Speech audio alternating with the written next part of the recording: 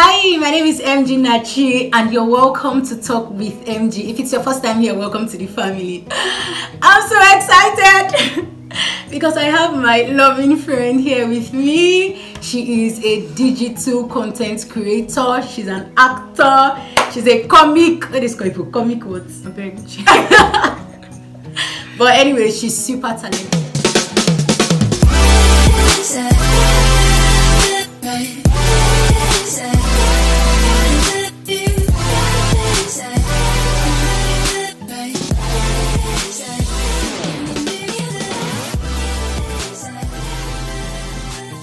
Do you think Christianity is boring?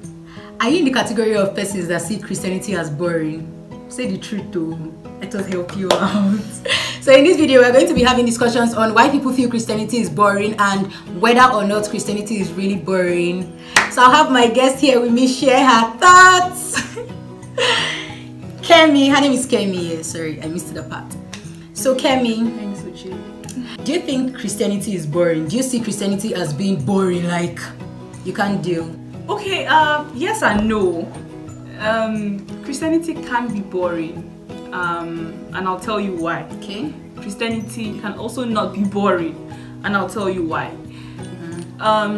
When I started this Christian race, it's still something we work on. It was boring. I grew up as a Christian, from a Christian home, and stuff like that. Spoke in tongues early and stuff like that. But it was boring. I couldn't read my Bible. I couldn't speak in tongues for 10 minutes. I couldn't. It was boring to me. That's the truth. Until I really met God. So, but I feel that it's when you get to know the person you're in a relationship with, that spice is there. You understand? So when I began to know God and know the Holy Spirit, because He's a real person. Yeah. But Christianity now is not boring to me.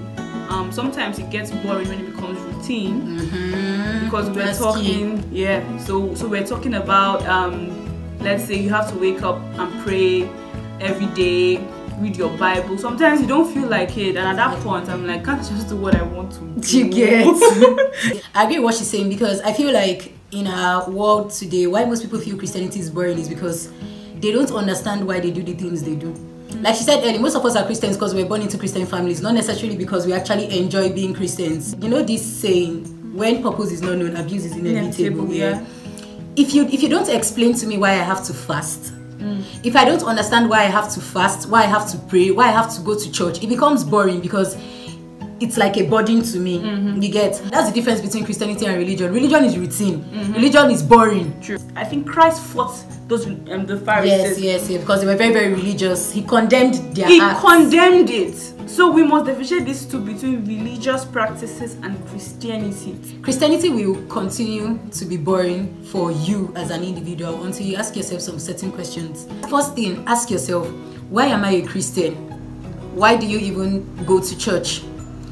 Or go to prayer meeting, or fast, or pray, or read your Bible, or do Bible study. Do you do those things just because it's routine? You wake up in the morning in your house, you must do morning devotion, and then because that's what you do every day, you make it boring. Or you go to church because if you don't go, your pastor will realize you're not in church and keep calling you every day. Why do you do the things that you do? Are you being Christian because you want to just feel among, My friends are Christians. My friends are Christians, exactly. I grew up in a Christian home, so henceforth my crowd is Christian. You get? What will daddy say? What will pastor say? Thank you. So you don't want to be that wayward child in your house. I tell you, it will continue to be boring. But by the time you understand that you pray to God to commune with Him, to have revelations from Him, to just be immersed in His love, in His glory, Christianity can never be boring, because the way you pray today is not the way you pray tomorrow. He's diverse. He's rich. He's diverse. People that are in the world, the worldly people, they enjoy those things because they know why they are there and why they want to be there. Like fully enjoy it. They fully. In fact, some Christians look at these worldly people and get attracted to the kind of things that they like. And I'm confused because you can't be here and there. You can't be sitting on the fence. That's it. But it's not boring. That's the truth. It's not. Stop confusing your identity in Christ. Thank you. Stop confusing your identity in Christ. Do you get? Today you cannot be for Christ and then tomorrow you're in the world. It's just like today I'm fair, tomorrow I'm black. Like nobody ever take me serious. They'll just call me fake. Yeah. Stop the whole pretense. Stop the whole I go to church on this day. Or like some persons now, they go to church only on Sundays. They open their Bibles only on Sundays. Do you get? Those people, you begin to wonder, like, it's just religion. I hear some people, I was talking with someone and I was like, you hear some people say things like, let's say you're playing a worldly song on a Sunday. The person's like, you they play this kind of song for Sunday. And I'm like, should you play those songs other days? Do you get my point? So you see some people on Sunday morning is when they'll start playing the whole I want more of you or all those things. What happened to the other? You remember that song? The Bible is not for Sunday morning alone. Each and every day. Do you get? Like, his verses are new every morning. You have to tap into it every morning. Basically, though, I just feel that because people over-exaggerate and underestimate Christianity. Like, so true. And if stuff is that it's who we portray out there. Thank you. That people see. So with all of your heart, pursue your faith, pursue what you believe in. It's better to die for something than live for nothing, ma. That sounds so inspirational. Yeah, better to die for something. That was dope, man. Yeah. God loves consistency. The principle of consistency is that once you stay at something, you begin to explore its depths more and more. It's like a learning curve. Yes, it is. So that's it. Actually, Christianity, it's a lifestyle. Yeah. The moment you forgive someone, you're being a Christian. When you show love to someone, you're being a Christian. When you lend a helping hand, you're being a Christian. Do you get? When you feed someone, you're being a Christian. When you share your ideas, your knowledge with people, you're being a Christian. People neglect those aspects. Everybody just feels being a Christian is when you're holier than thou, or all those kind of it's a continuous lifestyle practice. It's a lifestyle. When you live Christianity as a lifestyle, it's easy for you. You don't see it as being boring. And another thing, people don't want to be Christians, or people consider Christianity as being boring because of how some persons have painted it to be. There are some lies about Christianity. There's some common lies about Christianity. Let's debunk those. Lie number 1. That a Christian must be poor. That's an error. I'm not poor in Jesus' name. Amen. I can never be poor. Please, I'm allergic to poverty. Jesus, no. Christians are not poor. Like, God is a rich God, though. God is a God of wealth. Take a look at Job, Abraham, Moses. These are people that he pumped with wealth. Abraham fought a whole country just from the slaves in his house. When they were gathered together, they could form an army. You get? That's power. That's wealth. That's riches. That's influence.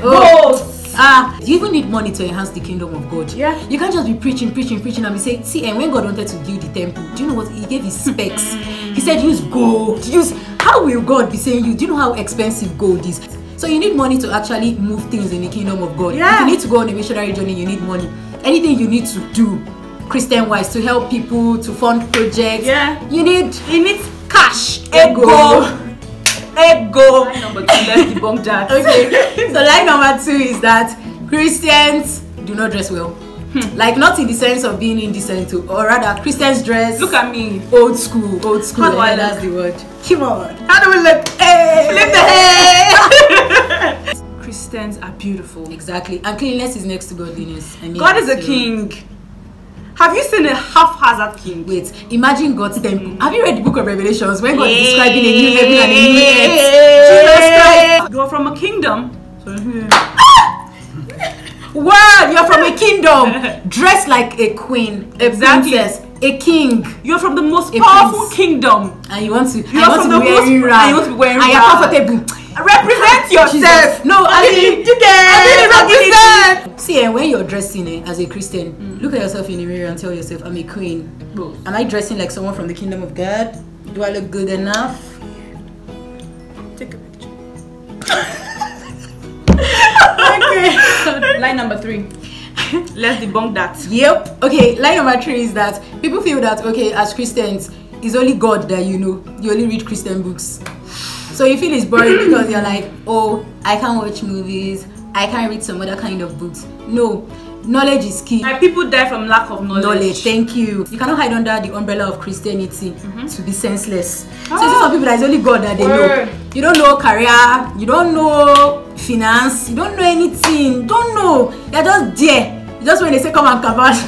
Just matter that God has given us skills. Then your skills are lying dormant there. Just because you're lazy. You're just lazy to develop yourself. See, as a Christian, in fact, being a Christian is what should even motivate you to want to know everything about everything, honestly. So, as a Christian, I would advise you, get all the knowledge you can and can all the knowledge you get. You get like, like get out the knowledge. I learned that in church today. That when you get all the knowledge you can and can all the knowledge you get. Yes, only God will know, but in all knowledge and all fullness of understanding is in God. Yes. And to the matter that the best way to get and access this knowledge is in God. So no, Christians are not ignorant. Thank you. Christians are not basic. Christians are a well of wisdom, a well of information. Don't you want to be a Christian already? Seek ye first the kingdom of God, and every other thing shall be added unto you. I mean, David was a shepherd. Like everybody in the Bible, they had side hustles, I beg. Oh! Like, you can't just be a Christian and be useless. No. Oh, I will bless the works of your hands. Thank you. Yes. Line number 4. Line number 4 is that one major thing that also make people think that Christianity is boring is because they feel like they can't utilize some of their gifts and talents in the Christian sphere. Example, people that can rap, they feel like, oh, rap is devil's music. Devil's music. I want to rap. Hey. Rap. Hey, I'm gonna praise the name of the God, the one, the King, the Lord, the one to be praised, and the one who. That's correct. His Lord, His King, His El Shaddai, Elohim, Adonai, come on, bow your heads. Hey. Rap might not have had a nice origin, you get, but we can correct things. We can correct things. So instead of telling your child, I better get out, that telling to never work in this church or work in this place, give the person an opportunity. If not, you end up chasing this person away from the kingdom of God to the kingdom of darkness, and you answer for it on the last day. That's all I have to say. True. That's all. Even if you see a child that talks too much, begin to channel the child's mouth to be saying the right things when the child is talking. That's how you shaping talent. Don't just say, I really want to talk too much, shut up. You said, Do you get? So give these people opportunity. If not, you make them run to places where they feel that they can do those things freely without being criticized. That's one common mistake that must be corrected. So yes, as a Christian, you can do rap. Go and watch Lecrae and other rap artists, Christian rap artists. Watch me. I can rap too, Uche. I know, right? Don't show yourself. And also, Christians can actually travel the world. Don't feel like because you're a Christian you can't explore, you can travel the world, you can do all these things. God wants to give you influence, and God wants to put His people out there. Because in order to take the gospel out there, we have to have some form of influence, wealth, information, and talent. Thank you. So all these things that you have that fed you lies, it's not true. It's not true. In summary, Christianity is not boring. The only things you're not permitted to do as Christians are things that are derogatory, are things that demeans who you are in Christ, are things that, underestimate your value as a human being and as a Christian, are things that are unlawful, things that are immoral. Those are the things that you are not permitted to do as Christians. So if you feel like those things are what make Christianity boring, then you rather not just be a Christian. Because at the end of the day, you're like the problem, not Christianity. You're the one that is boring. If you actually think Christianity is boring, you're the one that is boring, not Christianity. I like that one. Do you know why? Because the Holy Spirit is sweet. Whoa! No, you don't know what you're missing. You need to experience it. You're missing. Don't be told. Experience it. So, like, if you're really interested in experiencing this, so that you can glow the way we are glowing, just give your life to Christ. Romans 10 verse 9 to 10. Read it, confess your sins to God, accept Him as your Lord and Savior. Tell Him genuinely to come into your heart and take His place in your heart, basically, and you'll be saved. Congratulations in advance. Know God for yourself. Know God for yourself. If you know God for yourself, you will go to church even if your pastor has fallen out of faith. I hope you enjoyed this video. I hope we've been able to convince you that Christianity isn't boring. Whoop, whoop. So do give this video a like and subscribe, and please leave your comments below. We'll be glad to share your experiences and your Christian journey with you as well. Oh, and a big thank you to Amaka Africa. I've been showing off my... I know, right? So thank you to Amaka Africa for this wonderful bracelet plus hair tie. It can double as anything. Thank you so much for watching, and we'll see you next time on Talk with